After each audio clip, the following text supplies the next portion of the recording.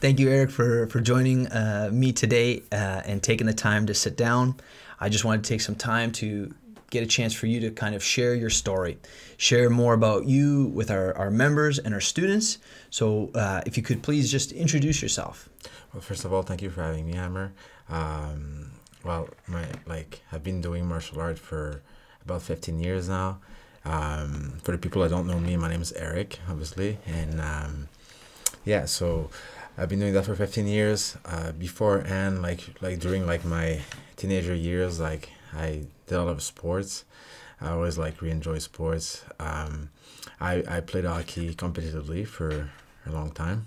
How many years were you playing? I stopped playing hockey when I was just turning 17 because I played junior major for half of a season, and when they cut me December and they sent me back to junior AAA, I finished the season there, and after when I see my chance of playing NHL and stuff were lower, Mm-hmm. I stopped hockey because it was my goal, and then when I saw it was not something possible, I was a little discouraged at this point, and I decided to stop and try to find other thing that I would like to do. How old would you have been when you started playing hockey? I would say I started at 5 years old. At 5 years old. 5 years old, yeah. So 5 years old, started playing hockey, and you went all up to the way of, what is it? Junior major. Junior major. Yeah, so it's Ottawa 67. Mm-hmm. That level, yeah. So basically the step down from getting into NHL. Yeah, exactly. And you would have been 17 at the time? Yeah, when I stopped, I was 17. Yeah, I was turning 17, yeah. What was that like, having that kind of experience as a 15, 16, 17-year-old, being in that world of hockey and at that level? It was pretty special because even at that level, when you compete at that level, you go and people can start recognizing you, and it's the arena is full, and there's a lot of you get used to big crowds, and playing in front of big crowds and stuff. So it was a really good experience to develop maybe that side, and to see how much I like to compete in general, and Mm-hmm. so that was a great experience, and obviously I was able to carry that later in my life as well. Yeah, I would, at that age, I would have been overwhelmed to be on such a stage. Yeah, for sure. I think I was too dumb to realize. I think I'm more conscious of it now. Mm-hmm. But yeah, for sure, it was something special. And so as you transitioned out of hockey, Mm-hmm. what were your next steps, you'd say? I was a little lost, at this point. I was not sure where I wanted to go. I had a little phase in my life. I was a little more rebel, if you want to say. After hockey, it was because hockey kept me really on track, because I wasn't able to do a lot of what regular teenagers do sometimes, Mm-hmm. and I was refocusing on hockey. So when I stopped hockey, I friends and doing all the good things, and we learned by experience, right?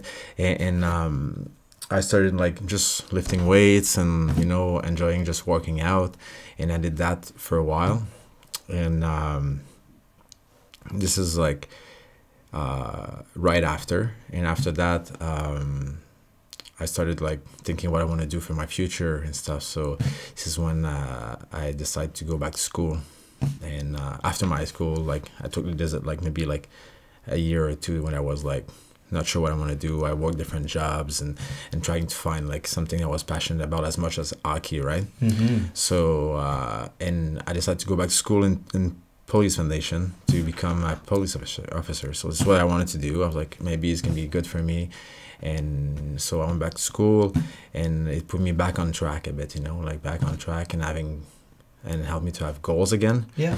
And so it was a 2-year program.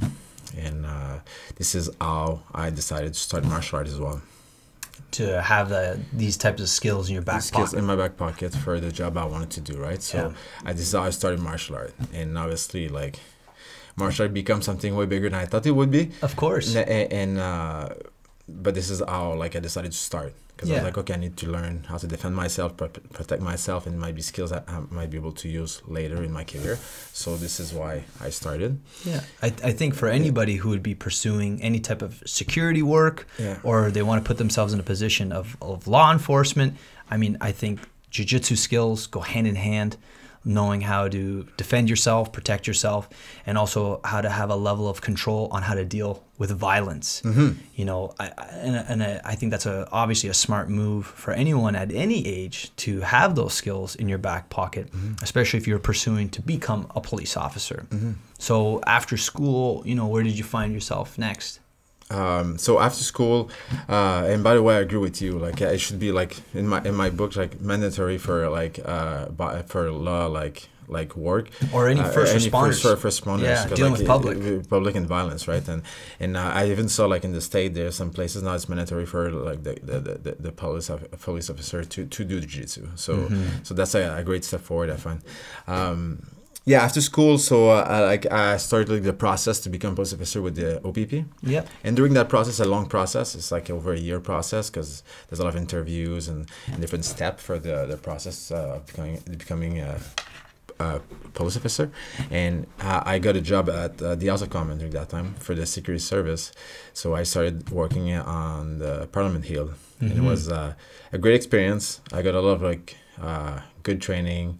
It was all the training we were receiving was from the RCMP, so like all the training was a lot of fun, and the job wasn't necessarily what I wanted to do, though, and I still do it like for a little bit, like under 2 years, but you know it was like in the same line of work that I wanted to do. So yes. So and like I said, the training was fun, and but it wasn't. I was still like planning on becoming a police officer at that point. Yep. And during that period of working on the Hill, I started doing competition. You know, competition. Like I started doing like some amateur fighting, amateur MMA fights. Yep. And before that, I had some kickboxing fights experience. But I started doing some a little more competition and stuff in the martial art world, and I kept like falling in love more and more with martial art. Did you end up fighting professionally in MMA? Yes, I fought professionally. I fought 4 times professionally. Amazing. Later in your career. In my career, yeah, later in my career, yeah. And so I started fighting amateur and competing in jiu-jitsu as well. Yep. So I'm like, okay, I think there's something there. You know, something there. I want to do something. I want to be more serious about that, right? Yeah.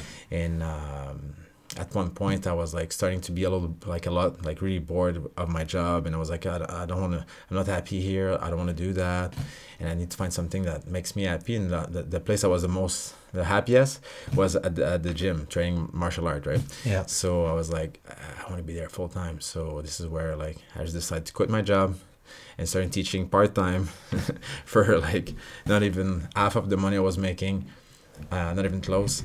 But I was really happy at that point, and this is what brought me where I am today. So I don't regret my choice whatsoever. It's remarkable to hear you say it, because I think a lot of people can identify that, where they're in a position maybe where they're doing a job that pays them very well, you know, and obviously people need to get paid, and I know people enjoy having that level of security with that paycheck. But when you're going home with that paycheck and you're unhappy, or that feeling of unfulfillment, you know, I remember myself, I was pursuing, I was in school, I got into Carleton University. I remember the Ottawa Academy of Martial Arts just opened up on Carling at this time. And I had been with the team for maybe about 2 years about this time. And I remember being at university, sitting in class, and the professor is talking, and all I could think of was armbar, sweep, triangle. How would I do this? How do I stop that? And I remember just feeling really unsatisfied with this path of school.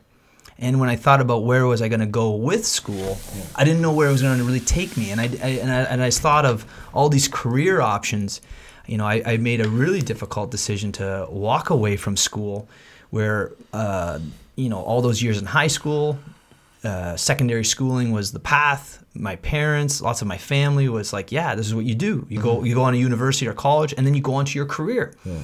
And then I walked away from school, went all in on martial arts, and you know, here I am today having this conversation with you about something that, you know, where I think you and we pursued our passion. We pursued something that we both saw a lot of great value in, work with great people, and then also face, you know, some incredible challenges. Yeah. You know, where would you say, you know, what are some of the unique experiences you've gotten to have in martial arts, or even in jiu-jitsu, for instance? Just one of the most like the most amazing experience I've been having, like I think, to challenge myself and stuff, like obviously at like early years was on the mat, just like having the courage to show up at the gym and like meet the instructor the first time and be in class with people who know what they're doing already and stuff, and like that's like can be really intimidating, right? So that was the first step. So that was the challenge to pass at first, and after you start training, and now you see like the competitive guys, and you're like, oh, I want to train with these guys now, you know, like I want to bring that to the next level, and that's how I was at that time. Like I was young, I wanted more and more, so so that was the next step. But obviously I feel like what challenged you like the most, like is can be like competition, you know, if you're able to bring that to and compete against another human being, and like want the same thing as you, and like that, I think that's like that's pretty hard, you know. That's pretty hard, and that's but really rewarding, you know. Absolutely. Yeah. I you know, I can't agree more with that word courage. Yeah. You know, the courage it takes to just step into the room sometimes and to train.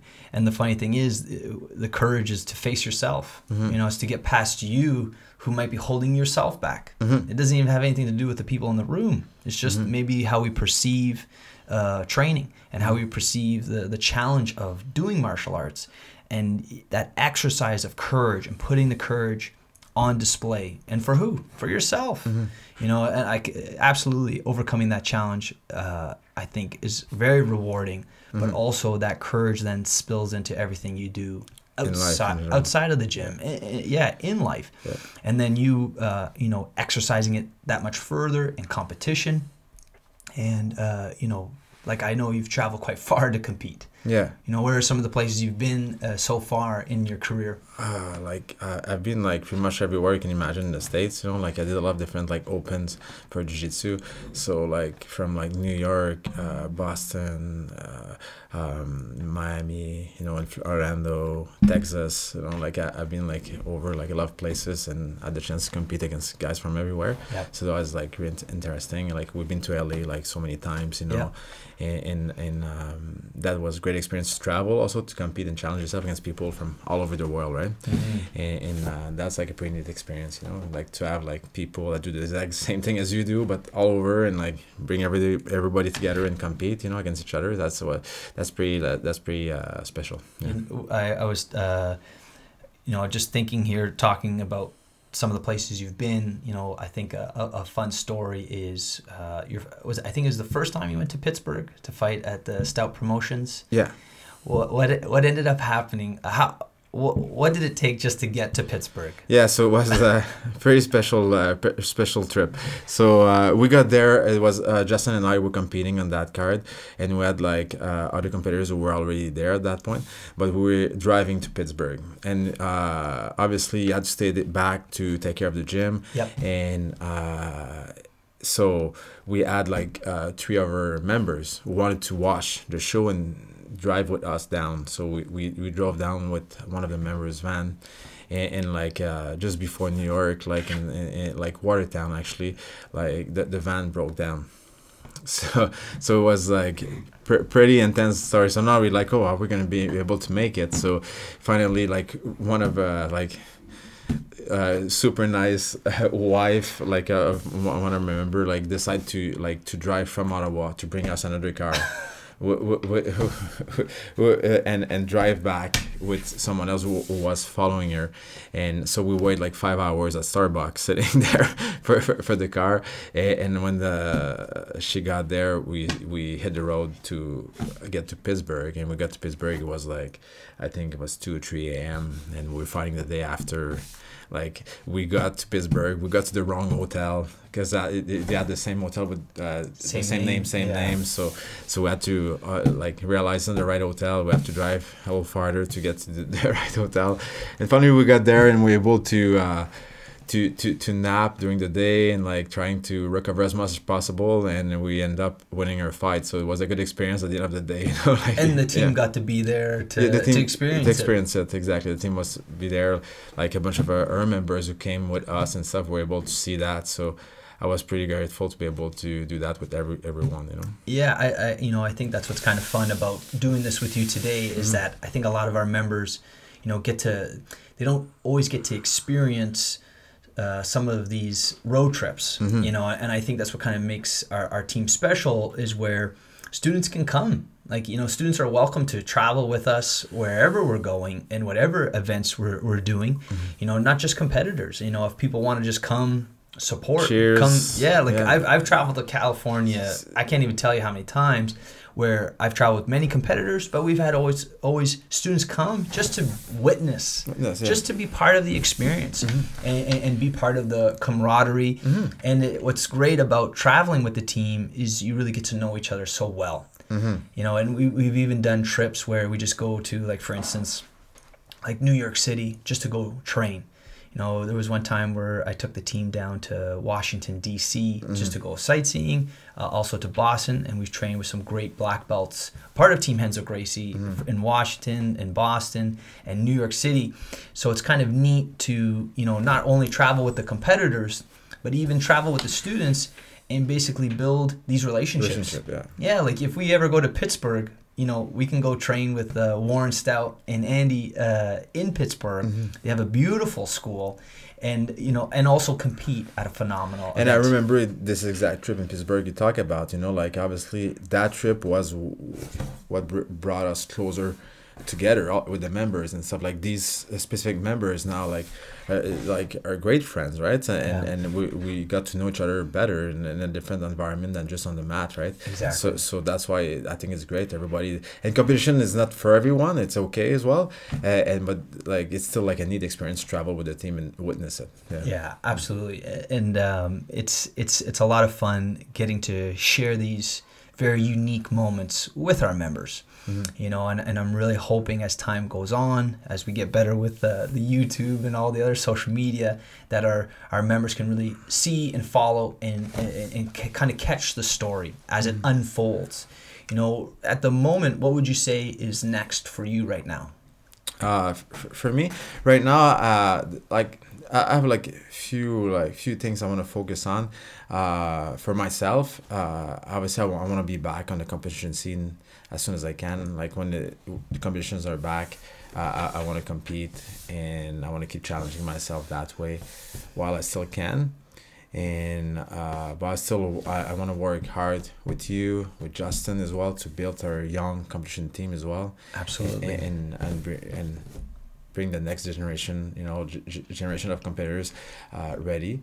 And also I think there's a lot of neat stuff going on at our school right now with everyone, all our members, the Muay Thai program, our Jiu-Jitsu, a lot of new people, new faces, and I'm excited to be a part of that and help develop like our new members and students. Talking about new members all the time, and the role you're playing. It's been an amazing experience for me to watch you grow as an instructor, where you started off as a student, as a teammate, and to grow into your role as a teacher within our team, to see you play not only a role in assisting from the youth to the adults, helping them grow on their path in jiu-jitsu as a practitioner or as competitors, but now you're in very much a role where you're even helping mentor our new instructors.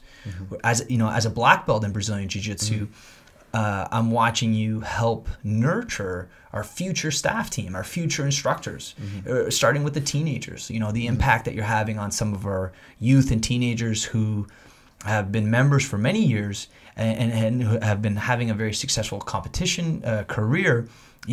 I see you helping them bridge the gap and turn around and become instructors, and it's a really neat experience to witness. I know your interest in teaching the youth was not as much as it was for teaching the adults. Well, I think it says about a lot about also like the belief in myself, and self confidence. I think you were able to help me a lot with that.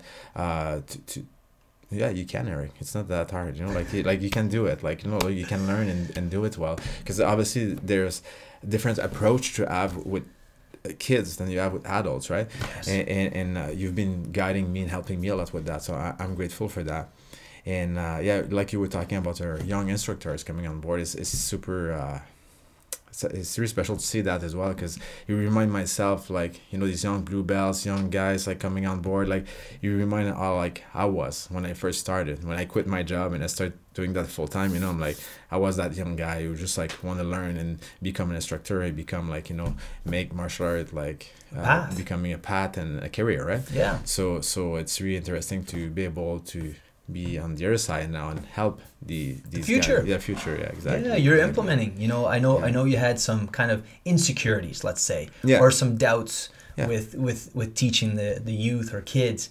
And yeah, like you're doing a phenomenal job. And I'm still a lot to learn, of course, and but I still like it's going the right direction, and I'm lucky to have people like you as a mentor, you know, and I'm grateful for that. I appreciate very much. I think, you know, along with Justin, yourself, myself, like Coach Joe, you know, even Sensei Ethan helping, like, you know, as the team we're developing of instructors for jiu-jitsu specifically, you know, you can really see the next generation following in our footsteps. And it's really exciting to see not only this next generation of competitors, but again, this next generation of instructors.